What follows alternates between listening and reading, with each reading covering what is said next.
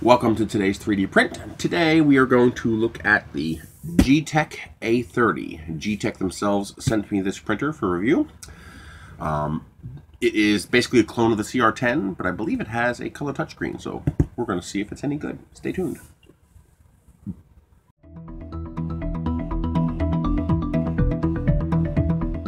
Alrighty, contents of the box. We have the brain box, we have the vertical gantry, very CR10-like, although the hot end is quite different. We have the base unit. There are a couple things I really like and a couple things I really hate. They use 6 wheels in triangle formation on 2 rails.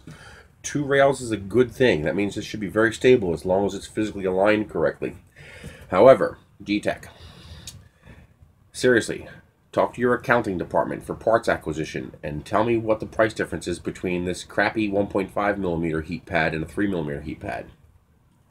It's probably 30 or 40 cents. Go with the 3mm heat pad. This heat pad sucks. It's too thin.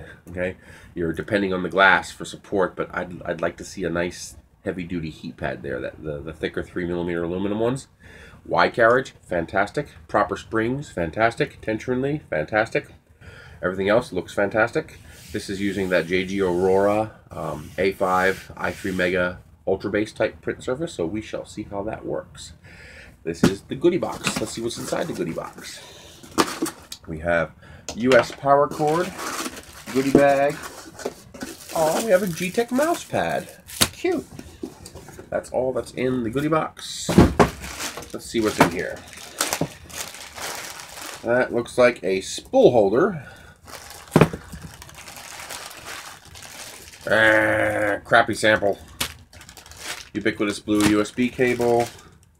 Zip ties. T-brackets for the vertical gantry. 1 GB SD card. What the hell is this?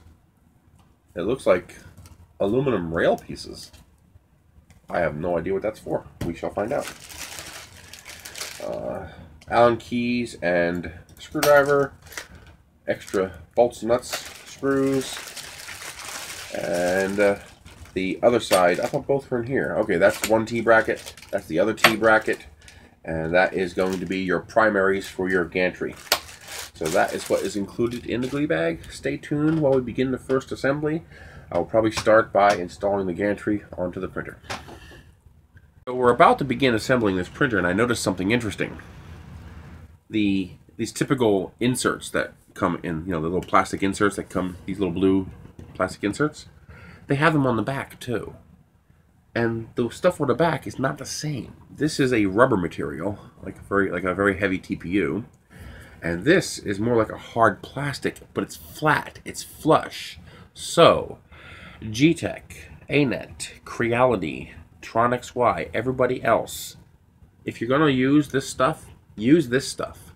Use this hard, flat stuff.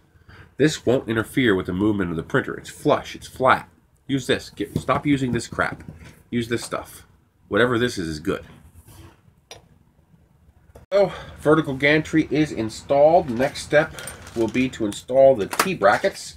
This one contains the limit switch, and this one is just a plain one for the other side. That will be what we install next. Alrighty, the T-brackets are installed. The plain one on the right-hand side, front-facing, and the one with the limit switch on the left-hand side. And that is basically it for the printer assembly. Now it's just a matter of plugging in all the wires. These are standard bolts. I do like the fact that most of the bolts on this printer are either cap screw, or if they are these mushroom heads, which I typically hate, they are the higher quality hardened ones. So good job Geeetech on doing that.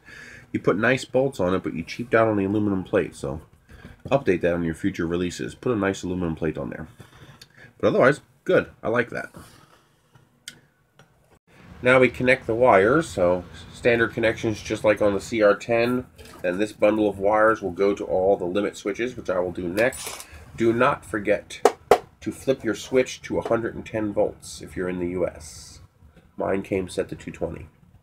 Alrighty, we are about to begin first power up. All the wires are connected. This also does have a filament runout sensor, and it looks like it is provisioned for the ability to add a bed leveling sensor. So I'm going to look in to see if I can get that. So here we go. Plastic porn for you guys. touchscreen. Power up. And there it comes. Geeetech A30 3D printer. A little noisy. I'll be looking into replacing that fan. Well, the printer is giving me a hard time. It gets partway through the first layer and then it stops. And I'm not sure why. I thought it could be G-code or something else. I tried a different SD card. Doesn't seem to matter. It works fine and then it just stops. And always on the first layer. It never makes it to the second layer. So I'm not too sure about that. I'm gonna have to. I don't see any loose wires in here. I'm gonna show you guys this in a moment so you can see the inside away. But hold on, let me show you what's inside here. So here's the inside. There's the primary board there with replaceable drivers. Up top there is the daughter board that has the SD card slot and USB. Back there is the MOSFET with its own cooling fan. Everything is crimped and everything is sealed. A little bit dab of hot glue on every connection. There's the daughter board up front for the LCD screen and a cooling fan for it. Replaceable drivers. It looks pretty nice, but something's not right.